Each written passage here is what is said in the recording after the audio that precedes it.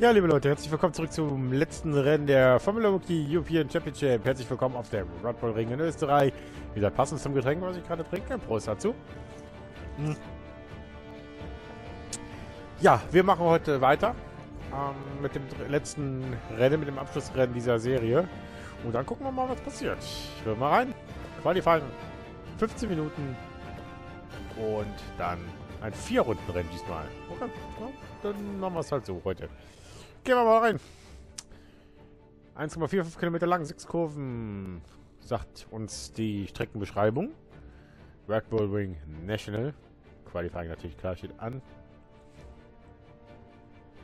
Und da wird auch die Werbung für den Sitz gemacht, den ich selber habe. Ich habe nämlich genau diesen Place Seat. Den nutze ich allerdings nicht während der Project Cars Aufnahme. Den nutze ich dann in den Aufnahmen für die Formel 1. Sowohl in der Karriere als auch jeden Sonntag und jeden zweiten Montag für die Aufnahme. Also ihr habt ja gesehen, dass ja Montag wieder ein Formel 1 Rennen stattfand. Also wie gesagt, ich sitze heute eigentlich am Sonntag in der Aufnahme jetzt gerade. Weiß natürlich noch nicht, welches Team ich wähle. Ich bereite immer meistens sonntags so viel wie möglich vor. Wahrscheinlich wird jetzt danach dann noch ein bisschen FIFA gemacht. Red Dead Redemption habe ich jetzt ordentlich ein Stück gemacht. Habe ich auch schon mal Mittwoch fertig. Ja, wie gesagt, Far Cry wird wahrscheinlich demnächst wieder aufgenommen. Und ich habe auch Bock auf irgendwie auf Battlefield, wenn ich ehrlich bin. Ich lasse mich auch noch hier irgendwo rumfliegen. Also das Battlefield 5. Und ich habe so viele Projekte, so viele Spiele an mir rumfliegen, die ich noch lange nicht gemacht habe. Das dauert halt alles erst eine Weile. Gut, gehen wir mal rein ins Qualifying. Los geht's. Hier bei Project Cars. Ich habe ja Bock auf dieses Spiel, definitiv. Es ist ja nicht so, dass ich sage, nee, die Project Cars will ich wieder aufnehmen. Nee, alle Projekte, die ich spiele, habe ich Bock drauf. Ich will die Projekte spielen. Das ist ja das einfach. Mir ist das ja auch wunderbar eigentlich, ob die Leute da sagen, ey, wir gucken dir zu oder wir gucken dir nicht zu, wie auch immer. Das ist mir herzlich Wumpe, herzlich egal, ob ich jetzt die mega Watchtime oder mega Views drauf habe. Das juckt mich einfach nicht. Ich mache das hier aus Spaß und nicht hier, um einen großen Profit zu bekommen oder hier absolut mega bekannt zu sein. Alles. Natürlich freut man sich, wenn man dann Leute hat, die dazu gucken und auch in die Kommentare schreiben. Klar, welche YouTuber freut sich da nicht. Aber in erster Linie ist das bei mir nur Spaß. Es ist nicht, weil ich irgendwie mich dazu zwinge oder weil ich irgendwie muss. Es ist nie weil ich irgendwie welche muss oder sonst irgendwas, sondern weil ich einfach Bock drauf habe. Ich habe Bock, mich da teilweise täglich mehrere Stunden hier hinzusetzen und für euch Videos zu produzieren, oder so. Natürlich gibt es auch Privatleben. Wie gesagt, ich war am Samstag auf einem Fußballturnier, da war auch nicht viel mit aufnehmen. Aber das ist halt dann, was ich sage, gerade mit diesem, das ist für mich Privatleben. Das geht ja auch mal vor, das muss dann auch einfach mal sein. Und dann bleibt halt mal das eine oder andere Projekt auf der Strecke. Wie halt genau Samstagabend noch mit Just Cause passiert. Ich habe es nicht zeitlich einfach nicht geschafft, da noch das Video dazu noch ein Video aufzunehmen. Und ich wollte jetzt auch nicht zum Beispiel eine Mission einfach nur anfangen und dann euch da 2-3 Tage warten lassen und dann wieder erst am Dienstag weitermachen. Weil wie gesagt, ihr wisst ja, dass bei mir sonntags und jeden zweiten Montag Livestream angesagt ist und genau diese 20 Uhr, beziehungsweise dann am Montag um 21 Uhr. Oder 20:45 Uhr geht ja dann los. Und dann habe ich auch keine Lust da irgendwie nur jetzt euch da nur eine Mission anzubrechen oder so und dann wieder so lange auf die Folter zu spannen. Dann machen wir in Ruhe am Dienstag weiter, dann hoffentlich, wenn nicht Far Cry dazwischen kommt. Und ja. So, sind wir dann vernünftig drin. Bei Just Cause haben wir jetzt auch noch ein paar Missionen offen, glaube ich. Das sind allerdings nur diese Bombenmissionen. Ich hoffe, dass wir demnächst eine ordentliche, richtige Mission aufhaben, die wir dann machen können, wie jetzt durch irgendwas wieder erobern oder sowas. Das macht mich mehr meist Laune. Schon sneaky durch die Links gehen, ein paar Idioten wegschießen, da von der schwarzen Hand und hast du nicht gesehen. Und ja. Auch Red Dead macht momentan Spaß, weil es auch jetzt wirklich langsam in den finalen Teil, hau mal ab von mir da, in den finalen Teil der Story geht. Wir haben jetzt 41% der Story. Ich habe gehört, irgendwas bei 70%. Also wie gesagt, wenn wir jetzt bedenken, dass ich jetzt 75 Folgen online habe und etwa und wir noch ca. 30% haben, also nochmal die Hälfte, Sind das nur einmal 90 Folgen oder sowas.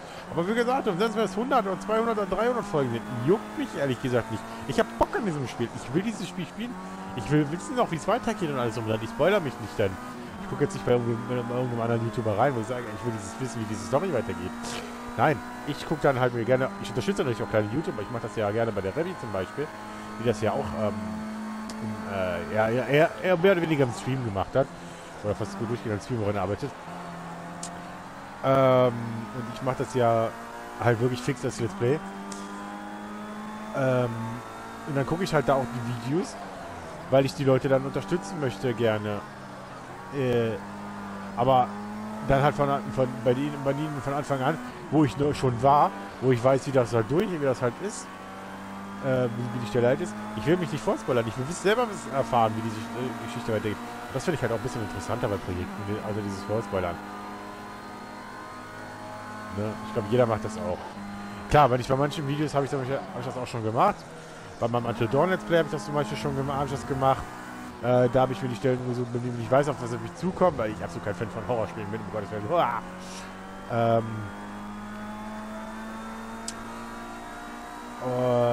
Und auch bei Uncharted habe ich zum Beispiel geguckt, wie teilweise die Rätsel sind, weil ich da jetzt ewig dran stand und keinen Bock hatte, eine Stunde da rauszuprobieren, wie es ist. Dann habe ich mir die Lösungen angeguckt und konnte euch dann direkt die Rätsel präsentieren.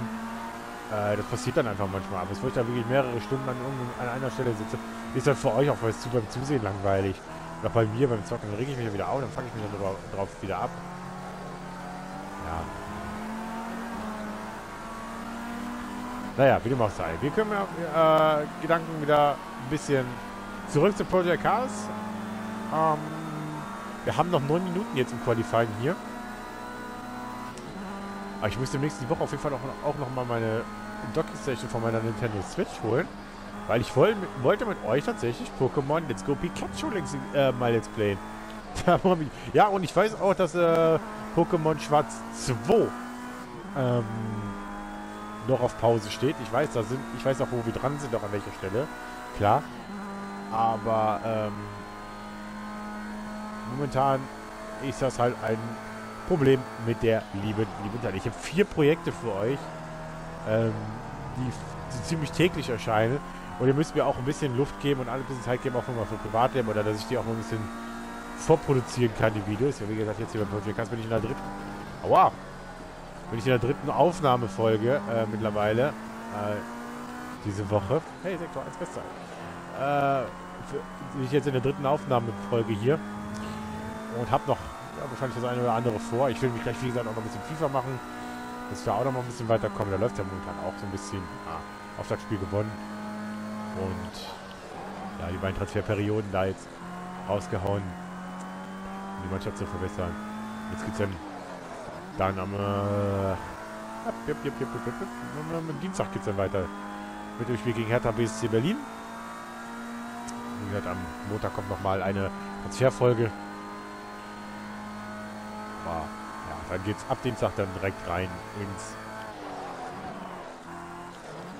in die Saison voll durchstarten. Ja, heute Abend, beziehungsweise gestern war ja das Bayern-Spiel. Und heute, ach komm. Ja. Ach man, das Problem ist einfach, wenn man viel vorbereitet, ich sitze hier, wie gesagt, immer noch am Sonntag. Für mich ist das halt alles noch ein bisschen Zukunftsmusik, was jetzt hier rauskommt. Für euch ist, wenn diese Folge rauskommt schon oder läuft, ist ja schon Mittwoch.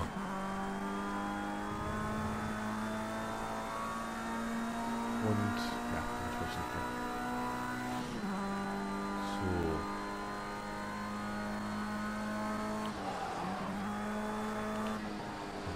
Ich habe mal die Runde noch sind nicht im Plus, ne?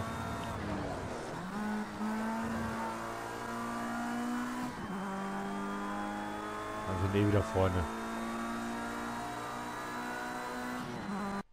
So. Gehen wir zurück zur Box. Springen wir zum Ende. Das passt auf jeden Fall auch.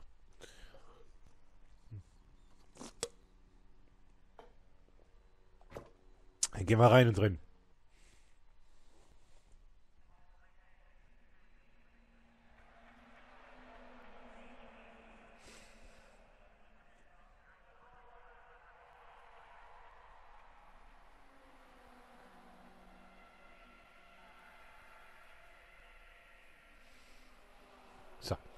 Gehen wir rein.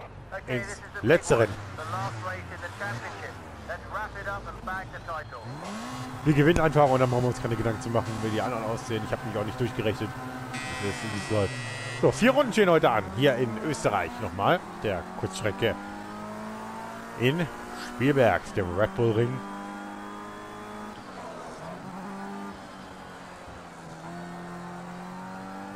Wie gesagt, normalerweise geht hier das mega lange durch. Ihr seht nämlich hinten noch die lange Gerade und dann die Hanna und dann gibt es ja nochmal eine kleine lange Gerade. Das kürzen wir hier nämlich jetzt ab. Hier geht es nämlich dann eigentlich fast schon wieder Richtung Start ins Ziel zurück. Obwohl das erst Sektor 1 ist, es ein bisschen hinfehlt. Und dann haben wir gleich auf dem letzten Stück wieder Richtung Start-Ziel zu und Richtung Boxengasse zurück. Das müsste eigentlich jetzt schon die nächste Kurve hier wieder sein. Ja. Also die Strecke ist halt nicht lang. Das sind alles diese Kurzkurvenstrecken. War ja im letzten Rennen Monster genauso.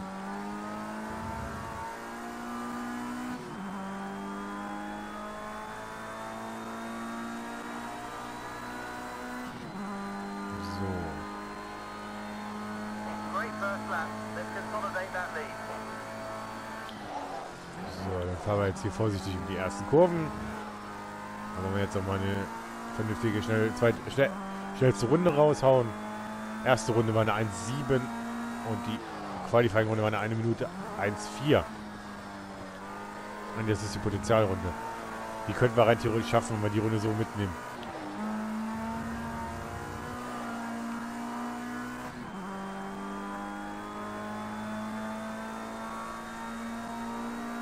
Also, wie gesagt, jetzt geht er mit so einer Runde 1 Minute 1,390.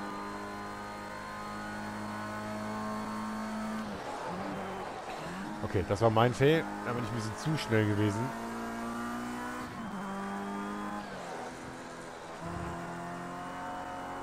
Die Kurve ist in der Formel 1 auch nicht ohne, auch wenn sie relativ einfach aussieht. Da kann man immer mal wieder sein Auto wegwerfen.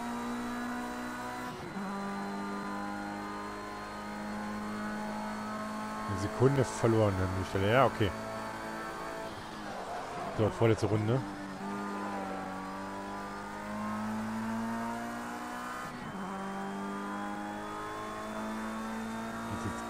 Vielleicht. Dann schauen wir mal, wie es gleich weitergeht.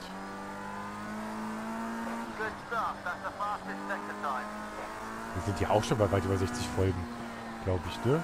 Müsste eigentlich irgendwo bei Folge fast 70 Folgen mittlerweile sein, der Project. Aber wie gesagt, wir ziehen die komplette Karriere durch. Das werden richtig viele Folgen. Das wird mein längstes Projekt werden. Sehr wahrscheinlich. Weil das bisher waren es immer über FIFA mit über fast 200 Folgen. FIFA 16, glaube ich, war das. Oder FIFA 15. Da werden wir hier wahrscheinlich locker drüber kommen. Da habe ich mich 3 Saisons gespielt damals. Ja, FIFA 16 müsste das gewesen sein. So. Letzte Runde. Die haben wir nicht ganz geschafft, diese 1 Minute die Potenzial sind.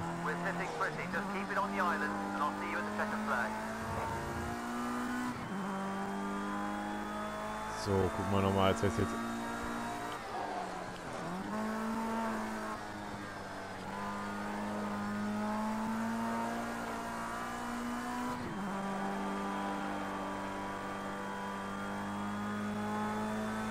Oh, die 1 Minute. Jetzt geht er wieder runter. Ja gut, da geht mein Potenzial runter. Da war jetzt Minute 7, Minute 6.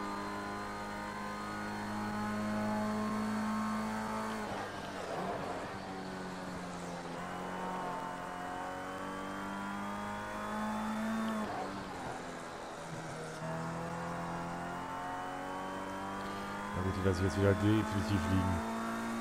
Nämlich eine gute Sekunde langsamer. Aber ist jetzt nicht egal, wir haben es geschafft.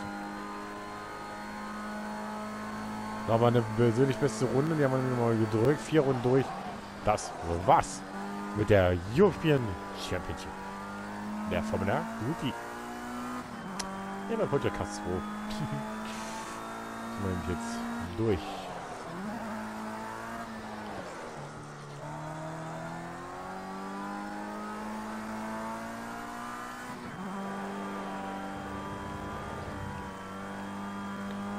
Dann fahren wir jetzt den Start zurück zur Boxengasse.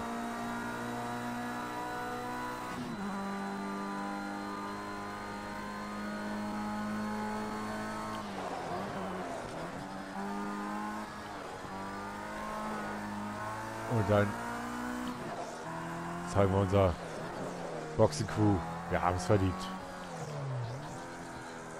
Bloß nicht zu schnell fahren, nicht irgendwie jetzt eine Auslaufrunde, noch eine Disqualifikation bekommen. Das hat man nämlich schon mal in Italien. Also nicht in der Auslaufrunde, sondern dann beim Pflichtboxen.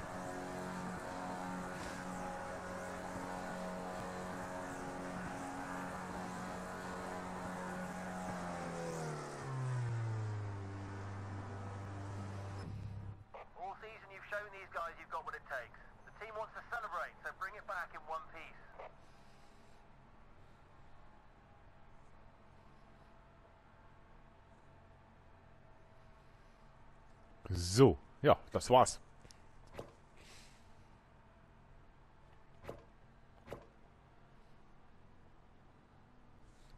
Die haben tatsächlich, haben die sich echt jetzt gerade den Titel geholt schon? Aber gerade das... Ne, haben wir nicht. Okay, wir haben's. Da ist der Pokal.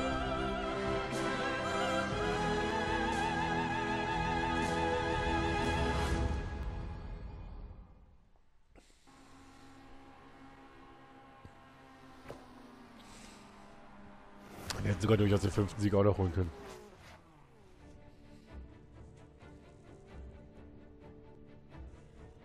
Wie gesagt, den habe ich mir eigentlich mehr oder weniger selber weggeschmissen im Donington Park, aber das ist dann herzlich egal. Wir haben beide Titel geholt in der Formula Rookie. Jetzt frage ich mal, wie es weitergeht.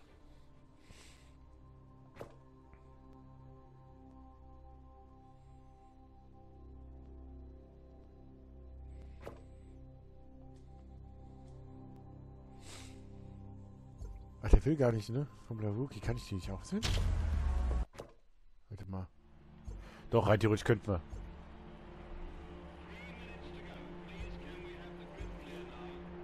Formula Asia Championship, die haben wir ja schon durch.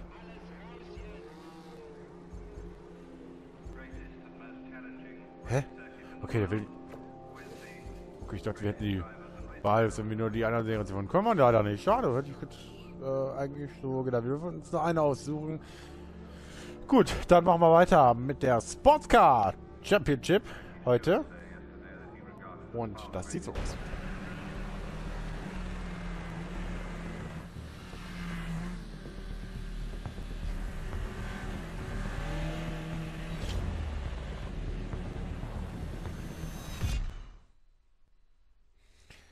Ja, da starten wir dann mit der UK Championship. Ja, 5 Rennen, das passt auf jeden Fall perfekt. Weil dann kann man nämlich morgen eine fahren, nämlich im Donington Park mal wieder. Und nächste Woche dann quasi die restlichen 4 durchziehen. Das würde perfekt passen. Und dann kann man nämlich dann irgendwann in der Euro Championship antreten. Aber jetzt erstmal, wie gesagt, wir gucken mal, wie es aussieht mit der Sportscar Lights Championship, so heißt die Serie. Und das würde ich sagen, machen wir morgen. Wir sehen uns noch wieder bei Project Cast 2. Ich freue mich, wenn ihr dabei seid. Dann starten wir nämlich morgen mit der Teamauswahl und der Vertragsunterschrift. Und dann starten wir direkt im Donington Park rein in eine komplett neue Serie. Bis dahin und auf Wiedersehen bei Let's Play Project Cast 2.